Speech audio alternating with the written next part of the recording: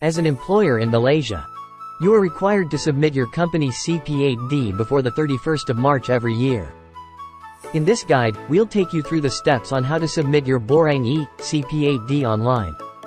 Part 1. Step to submit e-data Presi eCP8D online. First, go to My Tax Hassle website. Log in via identification card number. Click on the Submit button, enter password, log in. From the homepage, click on Easy Hasil Services, e-data Presi eCP8D to proceed. Enter your e-number and check if it's your company name, then click Confirm to proceed. Double-check your employer profile. Click on Submission of CP8D on the left panel. There are two options to submit the CP8D. The first option submits of CP8D through online form. Manual key in the 20 more columns for each employees one by one in online form. Choose the year of remuneration. Search. Each individual employee income details need to be filled in manually, which can be time-consuming and prone to errors. Second, uploading CP8D directly from SQL Payroll is highly recommended. By using this method, you can increase efficiency and eliminate the possibility of human error in the data entry process. To do this, go to SQL Payroll. Under Payroll, Government Reports, choose Print Income Tax CP8D. Select Year. Apply. SQL Payroll software will automatically list out all the amounts for each employee. What you need to do is click on Save to File. Click Upload CP8D.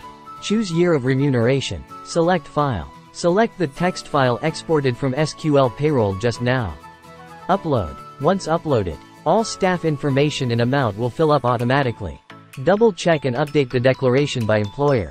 Key in employer name, IC, and position. Once done, click Confirm and Submit. Submission of Borang E CP8D done. That's it. Print the acceptance acknowledgement. Save a copy for your records too. Part 2. Steps to submit e-filing. Once you have completed Part 1 of the submission process for e-data Presi eCP8D, it is compulsory to follow the following steps to successfully submit your e-filing. Click on Easy Hasil Services, e-filing. Access the e-form. Select the tax year under EE. Fill in your company's income tax number and proceed. Under the Cara Pengamukan CP8D section, select Melalui e-data Presi eCP8D and click Serta Usnia.